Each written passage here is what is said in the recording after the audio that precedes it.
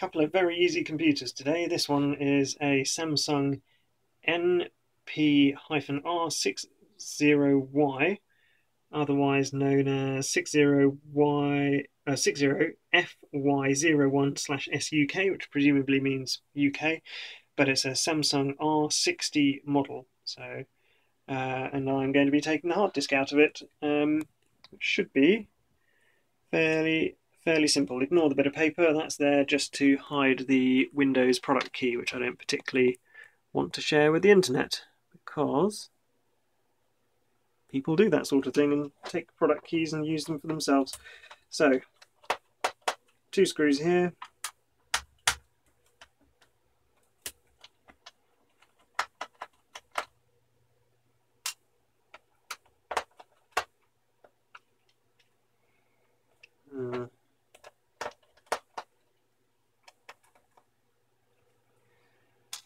And then this again slides this way. There is the hard disk.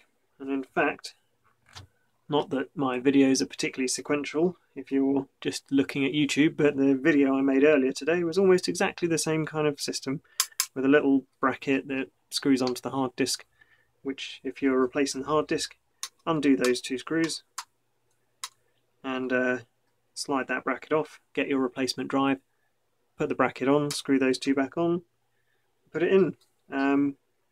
Looks like it's the thicker of the 2 types of drives, so you could put, I think it's a 12mm, sounds about right, drive would fit into this computer. But, you know, that's not particularly difficult.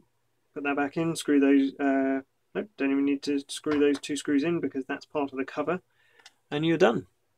Super simple.